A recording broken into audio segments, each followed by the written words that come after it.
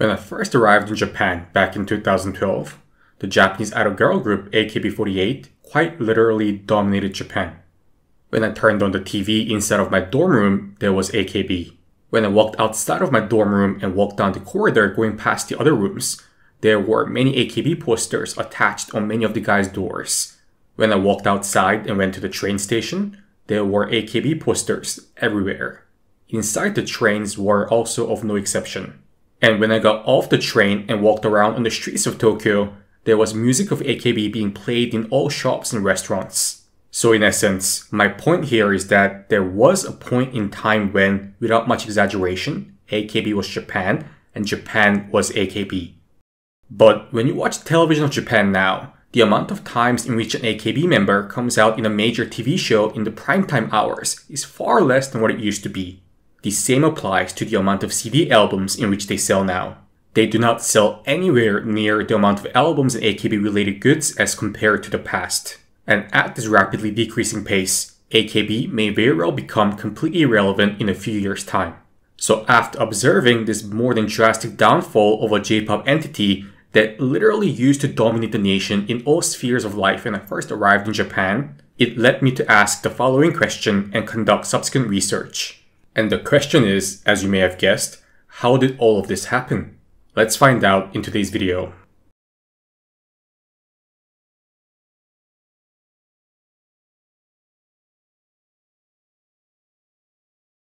First, we cannot discuss the decline of AKB48 without mentioning the impact in which the recent pandemic had on the girl group's fundamental business model.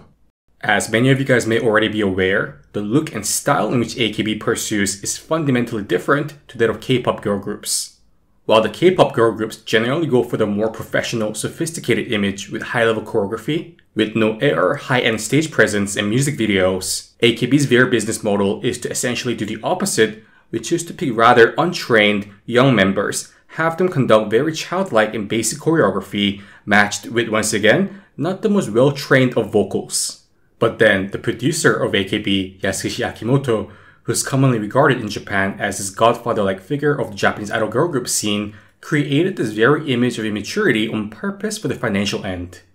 By having the members be these rather ordinary, girl-next-door type image individuals who are still young, unrefined, and capable of making mistakes, the strategy very much succeeded in appealing to a rather significant portion of the Japanese men who felt this very sense of intimacy with these still unrefined girl group members, as in how they felt far more approachable compared to the strong, independent women out in the normal society. I mean, when a typical Japanese man sees Lisa from Blackpink, they're not going to look at her and say, wow, look how cute and vulnerable she is. I want to protect her and be her boyfriend. Of course, they might still see Lisa from Blackpink and think, she's very beautiful or she's very pretty. But it fundamentally has a different undertone, which is more in the lines of awe and respect, as they can just immediately more or less tell that Lisa from Blackpink is smarter, richer, better looking, just in most aspects of life better than them in all spheres, thus just lack the quote-unquote approachability part of the spectrum of the appeal. And the mastermind behind all of this, who is once again the producer Yasushi Akimoto, ignited the fantasies of many Japanese men even further by implementing these rather, let's just say, very unique business models. Before the pandemic, huge numbers of AKB sales came from the fan meetings or the quote-unquote hand-holding sessions. To elaborate, if you bought a certain edition of an AKB CD album, you had the chance to hold hands with an AKB member at one of these sessions. And as you can see from this photo, this prospect of being able to hold hands with an AKB member probably sounded like a dream come true to much of this particular segment of the Japanese male fans. So needless to say, whenever an album was released by AKB, it dominated the Japanese charts, which largely provided the rankings based on the CD sales numbers. And this was a virtuous cycle for AKB, as with them dominating the Japanese charts further solidified their standing in Japan, which meant more invitation for AKB members to attend nationally televised Japanese TV shows in prime time, which meant more exposure for them that led to the creation of new fans, then go on to buy their CD albums to be able to attend the quote-unquote hand-holding sessions, so on and so forth. So as questionable as this business model is on many different levels, we have to admit that the producer, or the godfather of AKB, Yasushi Akimoto, was smart when it came to exploiting the psychology of a particular segment of men in Japan. But with the outbreak of the pandemic, the infamous hand-holding sessions were obviously brought to an absolute halt for over 2 years. And with one of AKB's biggest revenue sources, which were these limited edition, high-priced CD albums with tickets to these personal fan meetings effectively disappearing, the number of CDs sold obviously decreased by a wide margin, having a huge negative impact on the revenue and in popularity. Now, we also cannot discuss the downfall of AKB without the scandals. Personally, when I think of an AKB scandal, I cannot forget this one video back from January 2013. I came down to the dorm dining hall as usual in the morning to eat breakfast, then saw this video of a girl who had shaved herself bald crying her eyes out, begging for forgiveness all over the news. It was indeed a moment of quite a culture shock. And it turned out that she was Minami Minagishi, a member of AKB48 at the time, and was found spending a night together with her boyfriend, which broke the cardinal rule set to all AKB members of quote-unquote no dating. Now, it was not like she was 12 years old or something. She joined AKB in the year 2005 and was a fully grown adult of 20 years old when all of this happened.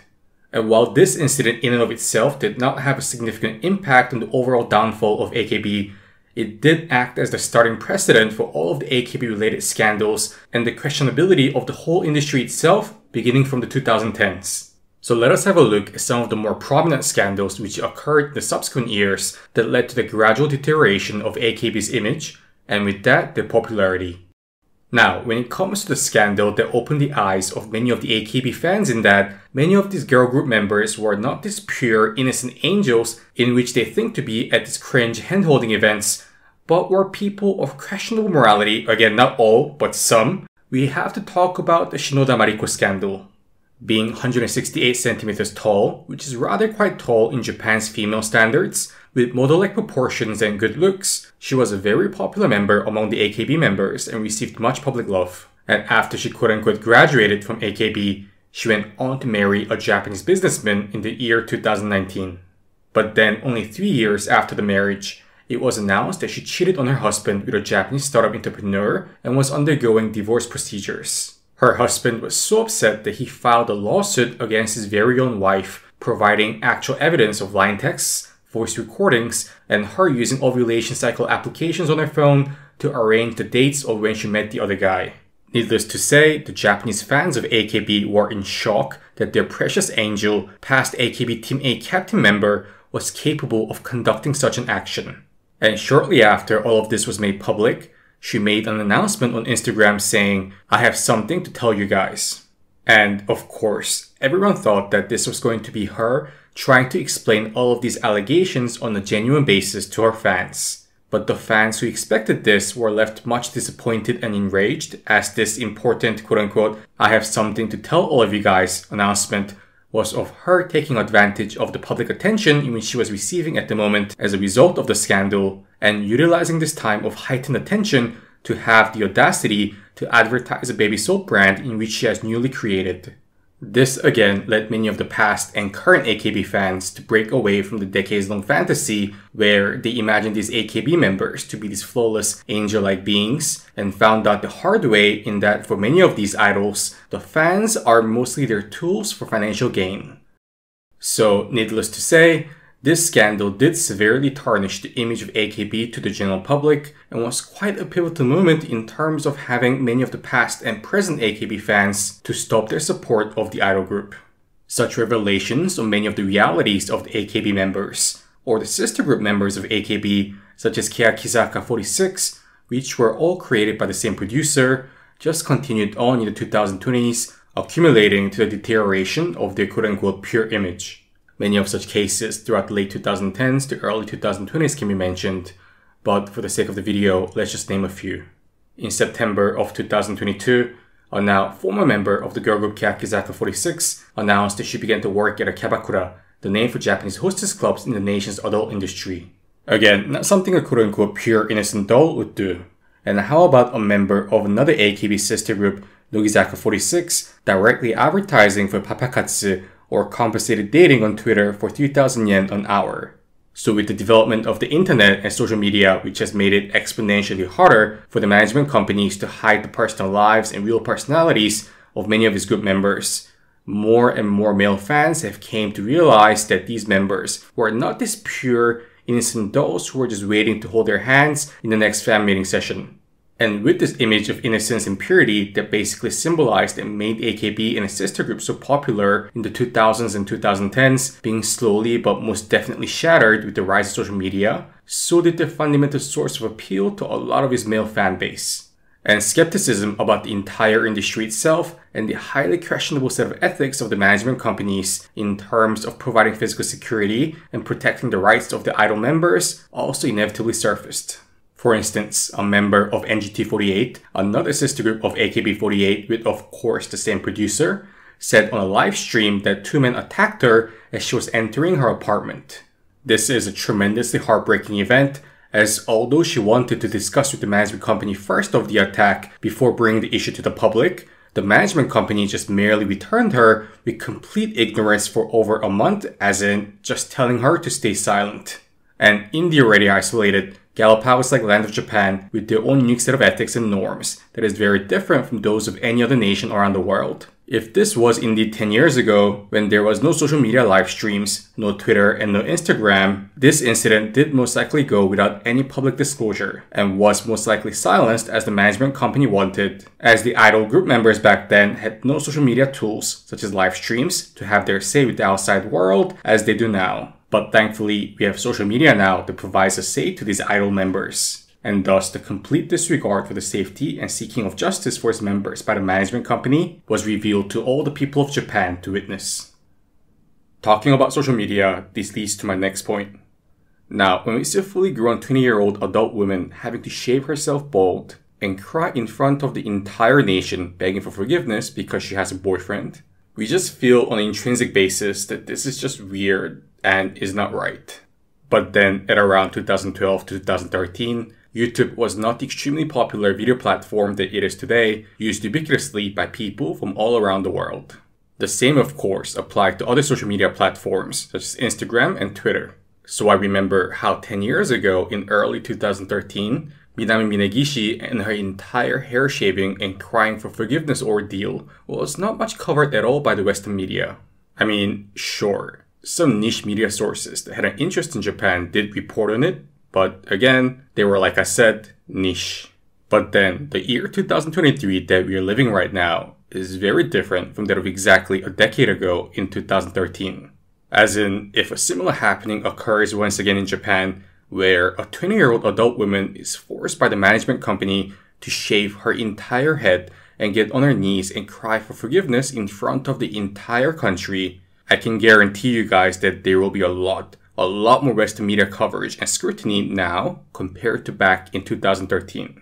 This is as the world now is just way more connected than it was in the past, as well as the reputation and status of Asia and its entertainment industry in the West just being night and day different compared to 10 years ago, with Squid Game from South Korea literally being the most watched Netflix show of all time, as well as K-pop groups such as BTS making history with most Billboard #1 hits so far in this decade. So while the Japanese entertainment industry objectively does not receive as much international attention as that of its South Korean counterpart, a lot of eyes from the West are still naturally being directed towards the entertainment industry of South Korea's neighboring country of Japan as well, exponentially more so now than it has been in the past. And same with any other person from any other country in the world. The Japanese do not like to be ridiculed.